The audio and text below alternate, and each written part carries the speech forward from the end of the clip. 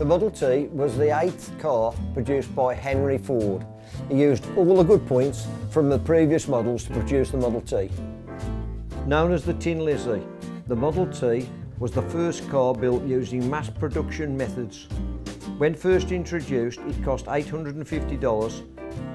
It was the first car that was affordable and reliable for the ordinary citizens of the United States. By the time it was discontinued in 1927, over 15 million Model Ts had been sold. My name's Gordon. I've been a member of the Model T Club of Great Britain for 25 years. Our Model T is a 1925 Tudor saloon. It was imported from America. Its last owner lived in Lubbock, Texas. I saw our car at the dealers and liked the look of it. My father had a couple of Model T vans. I bought the car in late 1992 and started to work on it in 1993 after I had a new garage built. It took 2.5 years to restore, working on it evenings and weekends. To start this Model T, there is a process to it. First you must turn on the petrol under the bonnet. Then open the throttle slightly. Pull out the choke control.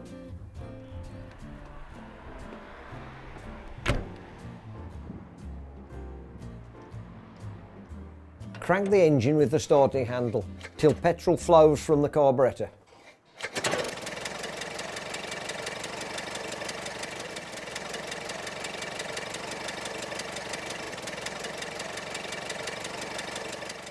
Turn the ignition key to the battery position.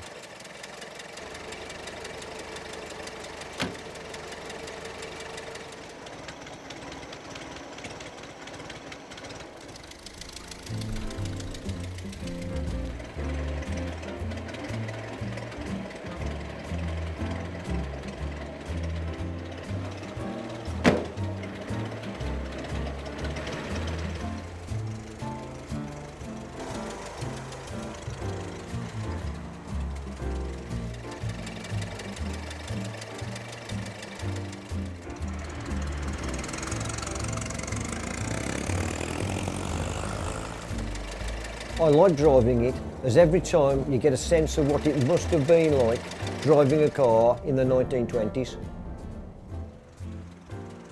Driving it is different to a modern car, as performance is limited and braking even more so. It can be a bit scary when somebody overtakes them brakes hard. I have used the Ford Model T at other rallies and for weddings and parties. These events let the public get close to exhibits and talk to owners. They also benefit with additional information about their experiences with classic vehicles.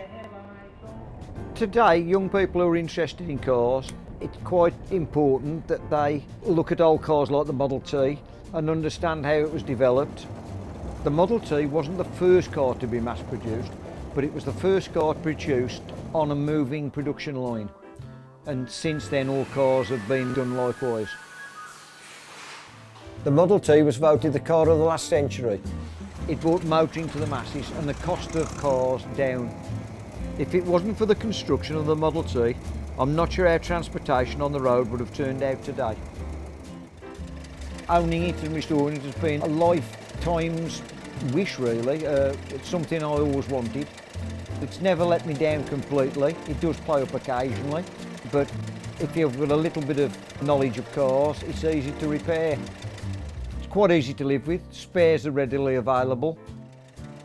It's been a whole pleasant experience.